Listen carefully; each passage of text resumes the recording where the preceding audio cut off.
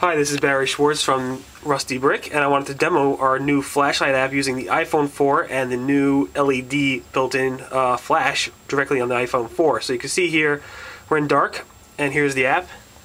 It has an on, off, and flash key, and Ronnie's going to go ahead and simulate turning on the on button. And you can see it uses the LED flash, which then shows you basically a flashlight using the LED flash. You can turn it off, then you can also hit the flash key to just quickly bounce it on and off. Again, that's our new flashlight app using the iPhone 4 built-in LED from RustyBrick. You can learn more at rustybrick.com/iPhone.